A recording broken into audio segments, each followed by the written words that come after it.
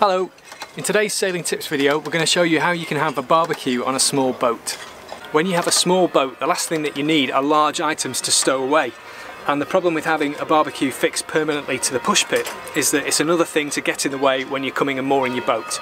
We found a really clever solution for our boat and we're going to show you that now.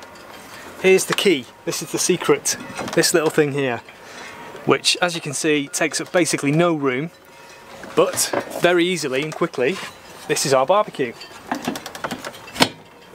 There you go, you put the base on there and then all you have to do is you can buy disposable barbecues. This one is obviously used, and you just place the disposable barbecue on top of this support and then you light it. There you go.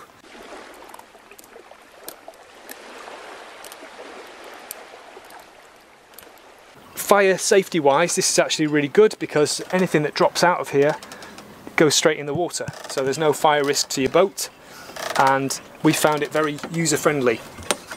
Another thing we did once we'd used our last disposable barbecue, we wanted to have a barbecue, and so I swam ashore.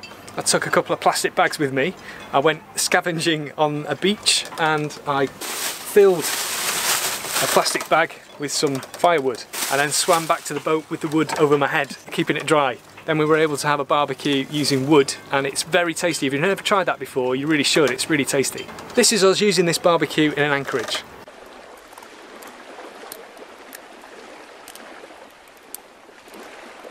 I'll leave a link in the description of the video to a barbecue like this, and also to the disposable barbecues that you can buy to go on top.